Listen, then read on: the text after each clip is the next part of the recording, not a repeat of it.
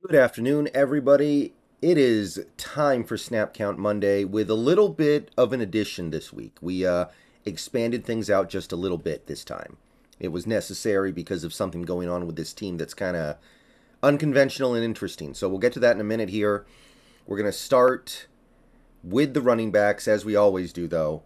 And before I get to even that, let me just say 73 snaps by the offense in this game. 73, a new season high. We've had some games where the offense got in their snaps. They got in plenty. But 73 is a new high watermark. So that, I think, really demonstrates better than anything else how dominant that offense was in the last quarter and a half when the game looked like it was in danger and then they just marched down the field three straight times for touchdowns. Just packed the game away, didn't even let Arizona back in. And that's why you get a result like this where you run 73 offensive plays. Ken Walker got 56 snaps, and I'm going to say it again. I mean, this is a career high for him, so obviously it's quite a bit of action. And the plays that he was in ended with the ball in his possession more than half the time. So let's be a little careful here, okay? You look at the rest of the snap splits. DJ Dallas only got 2 snaps. I know he's not the best, but you can get him out there for 10 snaps a game. Take a little bit of the workload away from Walker. You don't need to completely get rid of the DJ Dallas snaps. I know this game was close throughout. I know it was competitive. I know we were trying to, make sure we had our best players on the field. I understand that. But DJ Dallas has shown an ability to do positive things in this league. Don't completely forget about him. And I don't want to see Walker playing 56 snaps in a game, really. I know there were a lot of snaps, and I know most of them were competitive because the game was close. But let's try to be cautious here. 56 snaps for a running back is a lot. Travis Homer got most of the rest with 21. That makes sense. He's the third down back. He's a good blocker, good pass catcher. Does all the things you want a third down back to do. So that's fine. But DJ Dallas, don't forget about him. He can do some things. He's definitely a good option to at least take some of this load off of Walker. As you can see, I mean, you look at the games so far this season, his workload has basically been aggressively increasing. So I definitely want to preach caution here. Walker is not a player who's had any kind of injury history, but that doesn't mean you want to overwork him in his rookie year. So hopefully, going forward, we find a third back we can use. Wide receiver, you've got DK Metcalf with 59, so he played. Maybe he would have played a little bit more if he was fully healthy, but he basically played as much as he normally would in games like this. Tyler Lockett had a few less with 54, so they're definitely getting held out a little bit, but they are cranking through, and they are still doing quite well. Okay, so Dwayne Eskridge. I asked the question in the video I made yesterday. I wasn't even sure how much he was on the field. Well, he was on the field a lot. He actually got almost 40 snaps, more than half the total number of snaps. So he was out there. He just did not catch a single pass or touch the ball once. So, yeah, we are. I know it's only a year and a half into his career. I know he's a good blocker. He is. He actually is a good blocker. I know he's a good decoy, but in terms of us actually getting production out of D. Eskridge, it's just not happening. And I was not a big D. Eskridge hater when we drafted him. I looked at him and I went, I can see how this guy becomes a valuable part of this offense, but it's just not happening. Here we are, halfway through his second season, and it doesn't seem like there's any trust between him and Geno. Doesn't seem like there's any strong understanding of what routes to run or what the offense is from him. So, yeah, we're going down that bad path. There's no other way to put it. Goodwin was out. Penny Hart played 1 snap. And Derek Young played 14. So he actually was the 4th most utilized receiver and the only receiver who got utilized in any significant way after the top 3. So, as you can see, we made it through this Cardinals game, putting up 31 points with limited soldiers to work with on at wide receiver. Tight end is as normal, maybe a little bit less in terms of the raw snap count, a percentage, but the effectiveness was still there. So Fant 44, Disley 43. So Fant actually outsnapped Disley by 1 this game, and he paid off big time. He had the best game of his Seahawks career. And Colby Parkinson with 29. So in terms of percentage, it's a little bit less than what we've come accustomed to, but not radically so. Which is kind of interesting regardless because of the Cardinals' weaknesses against tight ends. But it was a very effective game for the tight ends. So if less, sometimes less is more. Maybe this was an instance where less was a little bit more.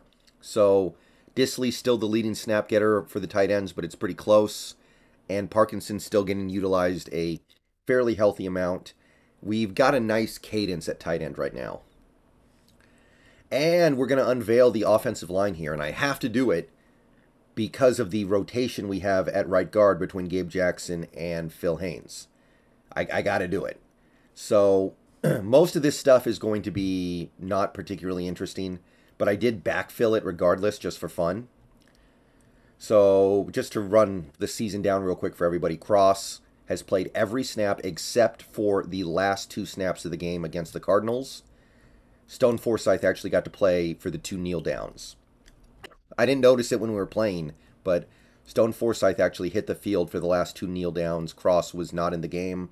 I don't know why, but he wasn't out there. Also, I believe Kyle Fuller was at guard for those 2 kneel downs at the end of the game as well. Not Gabe, not Haynes, but it was Fuller. Again, I don't know why, but it doesn't really matter. They're kneel downs, right? They're kneel downs. Austin Blythe has played every snap this year except for when he got hurt against the Giants, and Kyle Fuller came in and took all the rest of those snaps. Damian Lewis has played every snap since week 3 because he missed week 1 and week 2 he went down early. And I believe Phil Haynes took over for him in that game, and he was also taking over for him in that first game when he was completely unavailable. Abraham Lucas has played every snap, but the really compelling stuff would be what's going on at right guard between Gabe Jackson and Phil Haynes. Gabe got hurt in week 5 against the Saints. Phil Haynes came in and took the rest of his snaps. He got a full fleet of snaps the next week. The week after that, he played most of the game but had to leave because of an injury, a concussion. Curhan came in, and this is where his 24 snaps came from. And then he's played about 2/3 of the game against the Giants and about half the game against the Cardinals. So this is not an injury thing, this is a rotation thing. You don't usually see rotations on the offensive line, but we feel like it's the best way to get good value out of Gabe Jackson and also get good value out of Phil Haynes. So you're going to see this a lot this year. Gabe's going to start, going to play until he feels like he can't play anymore. Phil Haynes goes in. It actually works out okay because Phil Haynes paired up with Abe Lucas on the right side. Pretty deadly run blockers in tandem. So at the end of a game, if Phil Haynes is in there, they can just road grade their way to victory behind Haynes and Lucas. So it's not the worst setup. I don't know how long it's going to last, but it sounds like we feel like it's the best way to still get good value out of Gabe and also not force him out there in situations where he's not going to be able to keep up. And again, right now it's working. So that's your offensive line snap count. That's the main interesting thing. Jumping over to the defense now, 63 snaps on defense, and that was with us missing a bunch of tackles. If we tackled well against the Cardinals, they may have had like 50 snaps. Because how many times did we get them in 3rd and long and give it up because we missed a tackle? So, still really good. 63 snaps is the 2nd lowest total of the year. The only time we had fewer was week 3 against Atlanta, and the big reason why we had so few snaps against the Falcons was because they would score so fast and put our offense right back out on the field that they didn't need that many plays. They were still scoring. This game, no, we were shutting them down for most of it. So when you only have 63 snaps in a game on your defense, you get to really limit the load on a lot of your players. Like, look at the defensive line here. We got Poona Ford with 37, Shelby Harris with 34, Quentin Jefferson with 32. Those three guys are the only guys with any kind of significant workload. LJ Collier had 19 snaps. Al Woods had 17. And Monet had 4. And I know it was a matchup thing. I know maybe to a certain extent you didn't want Monet in there against a team that was going to be pass first. But the Cardinals still ran the ball a decent amount. And by the way, Monet, I believe, had the game of his life against the Cardinals a few weeks ago. So the fact that he's now basically not playing, that tells you that he probably won't be here next year. I think we're done with him. Maybe it's a matchup thing. I don't know. But I believe there's a very easy out of his contract this upcoming offseason. So that is telling me that we've already kind of moved on from him, because the last 3 games combined, he's played like 30 snaps. 3 games, 30 snaps. So he's probably... We're just not finding a way to make it work. But yeah, defensive line, we kept things very, very, very, very balanced. And nobody had to work too hard. Very nice. Edge rushers, with no Darrell Taylor, we had Nwosu play 49 snaps, which is actually a pretty fair number. I'd like it a little bit lower, but 49, I mean, he's played more snaps than that in pretty much every game this year, except for the Falcons game. Maffei had 26 snaps, and usually he gets somewhere around that percentage, so Maffei still doing good. Bruce Irvin had 37 snaps, so played a lot of the game. Not as much as he did the previous week, which was good, but 37 snaps is healthy. Onu Giogu actually, I think, made like 3 tackles in this game on 11 snaps. So pretty impactful, not bad. Seemed to play okay to my eye. Nothing over the top, but I thought Onu Giogu did his job. And on a day when we really needed a 4th body, he managed to be that 4th body. Inside linebacker. All right, so Jordan Brooks, 63 snaps. He played every snap like he pretty much always does. Cody Barton, 27 snaps, so like 40%-ish. Basically, he's a part-time player now. He on average, I think, plays about half the snaps if you average it out over the last 4 games when the defense has gotten better. And he's played okay. Like, nothing incredible. He doesn't look like a Pro Bowler, but he looks like a competent player now. So it's been a big, big kick in the right direction to get Barton off the field and let him, I guess, pace himself. And if we can keep this up the whole year, then maybe we don't have the disaster at inside linebacker that we think we do. And the main reason why we've been able to do these things, not put a giant workload on defensive linemen, edge rushers, linebackers, basically the front 7, is by getting defensive backs out there a little bit more. So you look at the cornerbacks, of course, Woolen and Jackson played every snap because they're outside corners. But Kobe's almost always out there now, too. 54 snaps. He's out there not close to, actually, I think over 80% of the time. So Kobe Bryant getting a ton of burn right now, playing. He didn't have a great game against the Cardinals, admittedly. The tackling was not great. He got beat a little bit. It wasn't terrible or anything. But again, I'm going to keep saying it. He's playing out of position. It's understandable. And Ryan Neal plays every snap as a safety. Sometimes he comes up and basically plays like cornerback or linebacker, but safety, by and large, every snap, as expected. Quandre Diggs plays every snap, and here's where we really gain the ability to keep things light on the front 7. Josh Jones, 31 snaps, and he actually made a couple plays. He recovered a fumble, and he made some decent plays in run defense.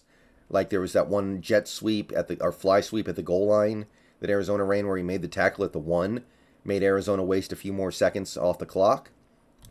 And that in that stage of the game, that kind of stuff matters. So half the game, which is a good chunk more than he's been playing lately since he lost the starting safety job, basically.